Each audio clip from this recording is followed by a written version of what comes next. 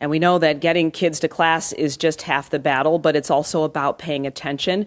Most of that focus has been on cell phones over the years as being a distraction, but thousands of superintendents and educators now see cell phones as the technology that could help them in teaching in the classroom. 7 Action News reporter Simon Shaquette shows us how both students and educators feel about introducing cell phones as a way of learning. As students prepare to head back to school across Metro Detroit, they tell us they've already picked up the latest cell phones, and school districts at the same time have updated their policies. Why'd you choose the iPhone 13?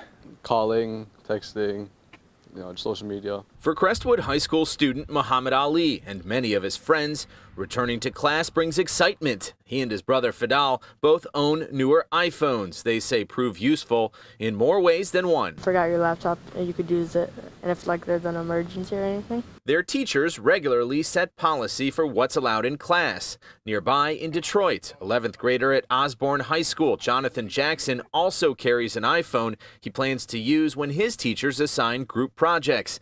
In Detroit, phones are allowed, but the teacher has the final say on policy. How helpful is it to communicate with other students through the phone when you're studying together? iPhone 11, I've used it for my work and stuff, for reports or essay prompts. We're very comfortable with our kids, communicating with their parents. Superintendent Dr. John Dean at Grosse Pointe Public Schools tells us while elementary age kids are not encouraged to bring a cell phone, middle and high school age students can use them also at the discretion of a teacher. You can do different things with, instant polling on a phone where students would put something, or screen sharing. In Novi, much thought is also given to teaching students about using technology responsibly. The superintendent referencing this book that includes lessons about best practices. We have a 5-6 building and certainly elementary and below, and then our 7-8 building where we do not allow cell phones during the school day. The kids are allowed to bring them, put them in their locker. 9 through 12, we encourage them to, use teacher discretion. Really, digital citizenship is about how we help kids learn how to consume it effectively. Like any gadget, phones can take attention away from studying. That lesson already on this student's mind before the first day of school. Are students sometimes using phones at the wrong time in school or not so much?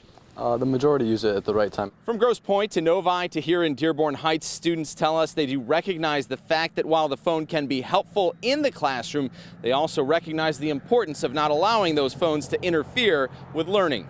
From Dearborn Heights, Simon Shaquette, 7 Action News.